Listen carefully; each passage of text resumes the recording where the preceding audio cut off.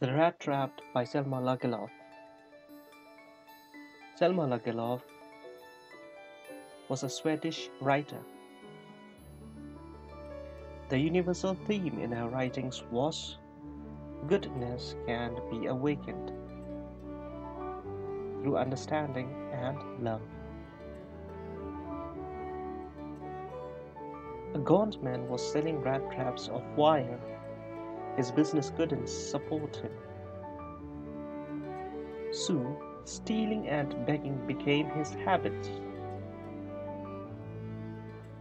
One day, he was struck by the idea that the whole world was nothing but a big rat trap. One evening, as he was wandering, he saw a little grey cottage. The owner of it invited him in. During dinner, the old man told the rat trap seller about himself and his work. He even showed him his 30-krona bills. The seller saw where they were kept. After dinner, they went to bed. The next morning, they went their own ways, but the rat trap seller returned to the cottage. He broke the window pane and stole those 30-krona bills away and took the parts to the woods.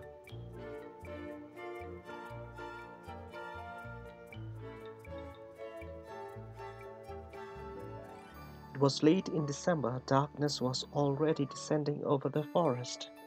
He heard the sound of hammer strokes and staggered in the direction of the sound. He reached a forge where the master smith and his helper sat near the furnace. The blacksmiths were indifferent at the intruder. The intruder asked for a place to stay. The master blacksmith nodded without saying a word. The ironmaster saw the intruder and approached him. The ironmaster mistook him for his old comrade, addressed him as Nils Olof. Fearing that he'd be caught of theft, the rat trap seller concealed his identity. The ironmaster invited Nils Olof home. The rat trap seller declined it, fearing of apprehension. Assuming of his embarrassment, the ironmaster told him about his dead wife, his boys who were abroad, and his daughter who stayed with him. The ironmaster invited him for Christmas, to which his supposed comrade declined again.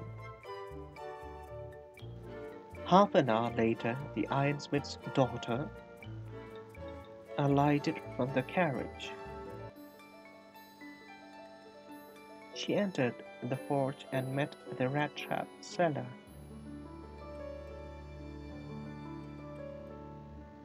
She introduced herself as Edla Willmanson. She grew suspicious of the man's visage.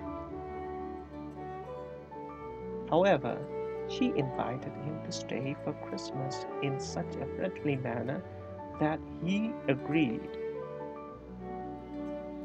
The rat trap seller now regretted his thievery. The following morning, the ironmaster was excited to see his colleague at breakfast. The duo opined differently about the guest's behavior. The guest groomed himself with the suit of the host. When the guest entered, the farthest doubt was cleared. The ironmaster knew now that he was not the comrade he thought he was. The Rattrap seller tried to explain, but the ironmaster would not budge. He wanted to call the sheriff, but the seller pleaded. The seller said that today he was a victim, but tomorrow the ironmaster would. The ironmaster asked him to leave.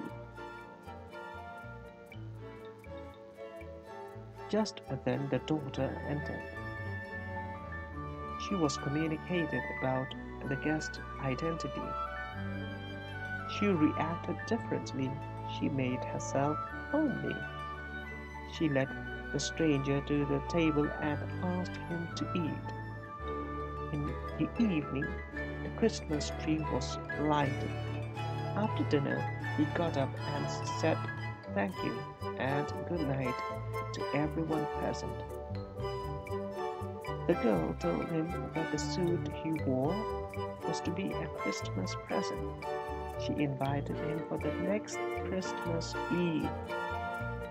The next morning, the duo went to Christmas service.